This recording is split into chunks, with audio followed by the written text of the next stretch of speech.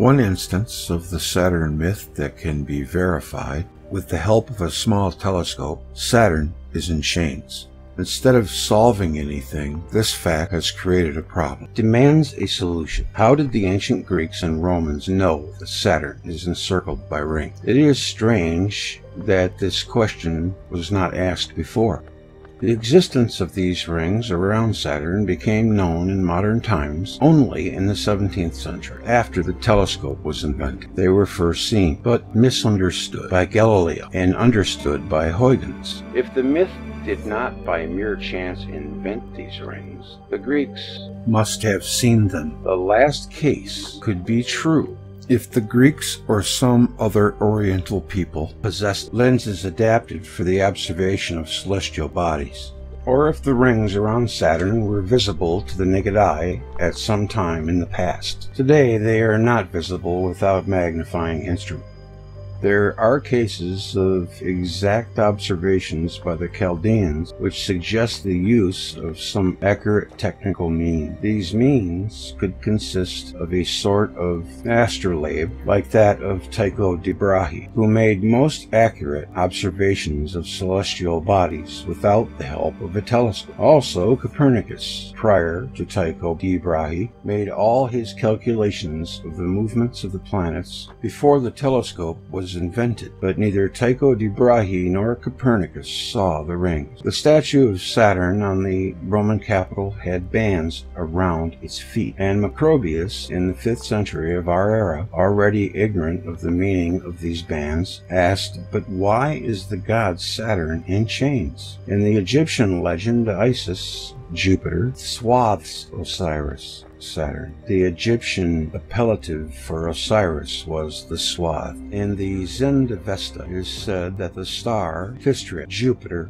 later Venus, keeps Perico in twofold bonds. Saturn is encircled by two groups of rings, one larger and one smaller, with a space in between. To see this, a better telescope than that used by Galileo Galilei or that used by Huygens is needed. The twofold structure of the girdle was first observed in 1675. The rings of Saturn were known also to the Aborigines of America before Columbus discovered the land. This means also before the telescope was invented at the beginning of the 17th century. An ancient engraved wooden panel from Mexico shows the family of planets. One of them is Saturn, easily recognizable by its ring. Nor were the Maoris of New Zealand ignorant of it. One of the great mysteries connected with Saturn is the still unanswered question of how the ancient Maoris of New Zealand knew about her rings, for there is evidence that they did have a Saturnian ring legend long before the days of Galileo. In the myth, it is said that Jupiter drove Saturn away, and that on this occasion Saturn was put in chains. If these words mean what they say, and are not a meaningless portion of the myths, in a dream at least there are no meaningless parts, then the knowledge of the ancients about the rings of Saturn could have been acquired because of better visibility.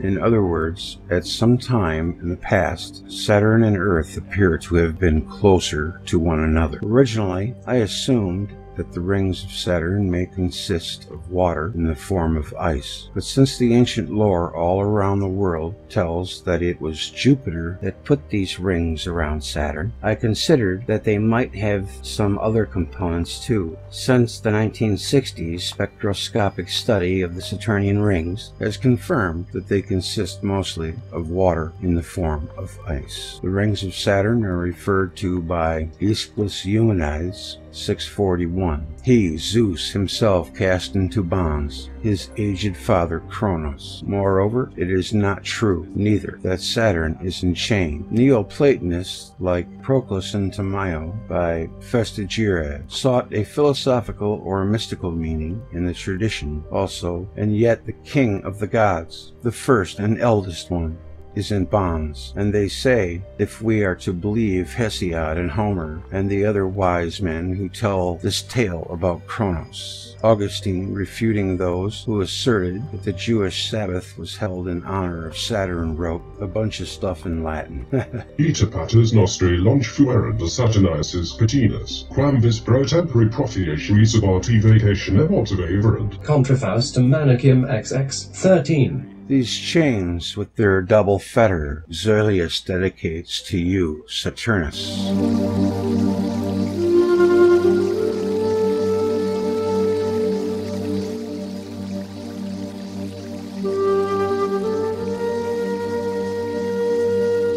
The shrines to Saturn in Roman Africa portrayed the god with his head surrounded by a veil that falls on each of his shoulders in a way reminiscent to the planet's rings. Ancient Knowledge of Jupiter's Bands and Saturn's Rings, Classical Journal. Yeah, and then we got Ancient Knowledge of Jupiter's Bands and Saturn's Rings. Kronos 2-3, 1977. When Galileo first saw the rings in July of 1610, he thought them to be two satellites on either side of Saturn, and this is what he also announced in his Sidereus Nuncius. The planet Saturn, A. Alexander, 1962. Huygens, Systema Saturnium, 1659. Saturn II is represented with his feet bound together, and although Furius Flaccus says that he does not know the reason, Apollodorus says that throughout the year Saturn is bound with a bond of wool that is set free on the day of his festival. The Osiris cult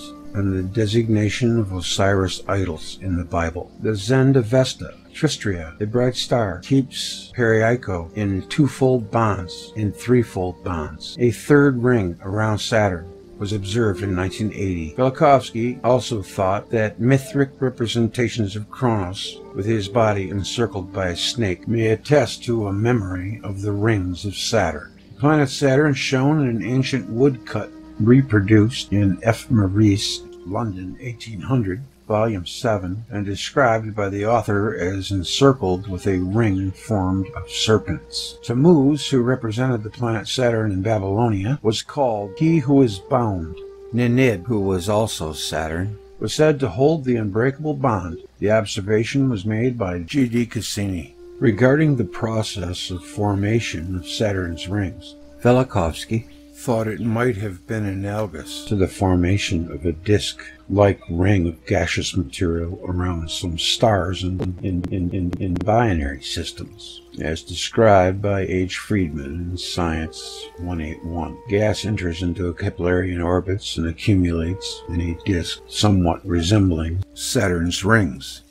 In August 1965, Tobias Owen, writing in Science, reported that the reflection spectrum from the ice block gave the best match to the absorption observed in Saturn's rings, but that the most likely alternatives would be ices of methane and ammonia, both known ingredients of the Jovian atmosphere, methane being also in the composition of the Saturnian cloud envelope. As early as 1947, Kuiper, The Atmospheres of the Earth and Planets, 1949, concluded on the basis of spectral measurements in the infrared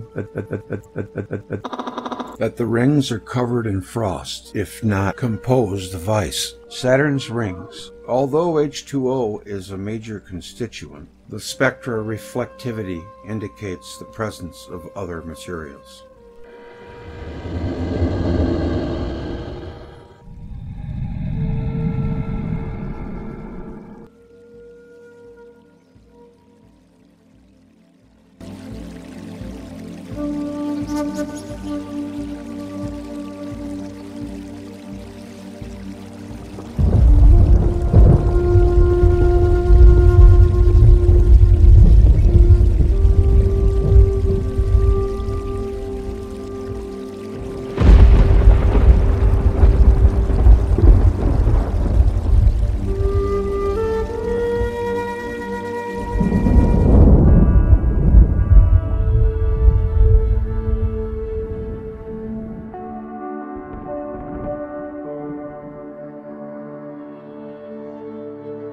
Astronomers had long been aware that there would be an alignment of the planets on March 10, 1982, where Mercury, Venus, Earth, Mars, Jupiter, Saturn, Uranus, Neptune, and Pluto would be on the same side of the Sun, within an arc 95 degrees wide. But no effect could be expected, as the tidal forces of the other planets affecting the Earth's crust are negligible, even at the planet's closest approach. In the book The Jupiter Effect, the authors sought to partially sidestep objections by considering the effect of the alignment on the Sun, and hence on the solar wind, which in turn is known to affect weather on the Earth. Atmospheric conditions on Earth can alter the speed of its rotation. The effect on the Sun would also be quite small. However, and in fact, there had been an even closer alignment in the year 1128 without any incident.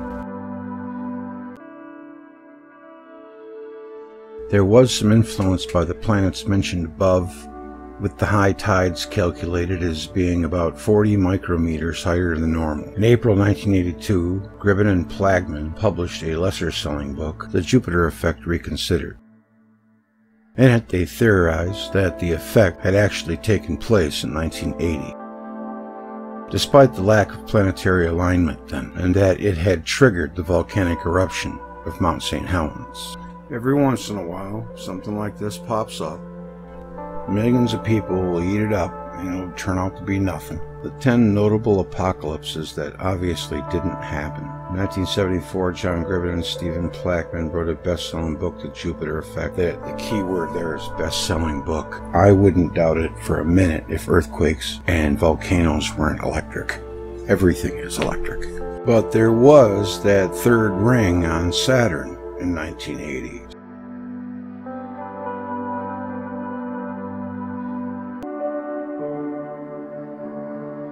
The arrival of the waters.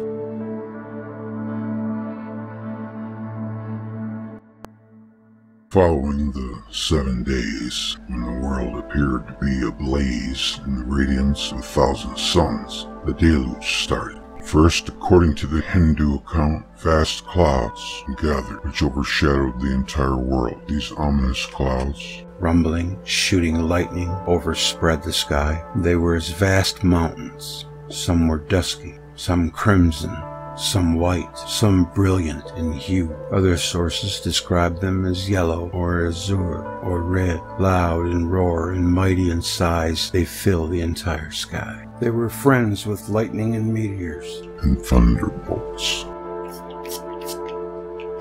Then, rumbling aloud with lights, they poured torrential streams, thick like chariot wheels. They rained with a sullen roar, inundating the three worlds with ceaseless downpour of torrents.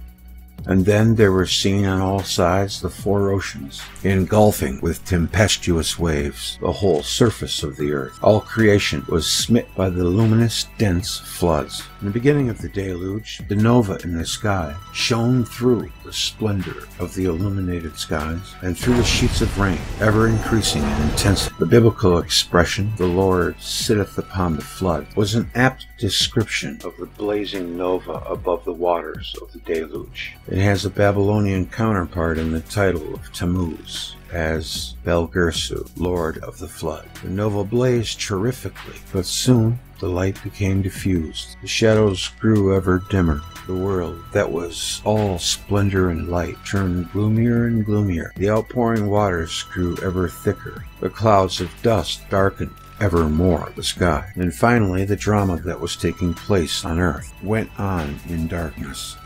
The deluge was not a peaceful, though abundant rain, filling the earth with water, rising ever higher. Ancient sources give a description of the deluge that differs greatly from the pageant of showers pouring from above on peaceful land and peaceful sea. Skanda Purana in S. Shastri. The flood legend in Sanskrit literature, the Babylon expression in the wailings for Tammuz, the shining ocean to thy perditions has taken thee. Babylonian Liturgies, Paris, 1913.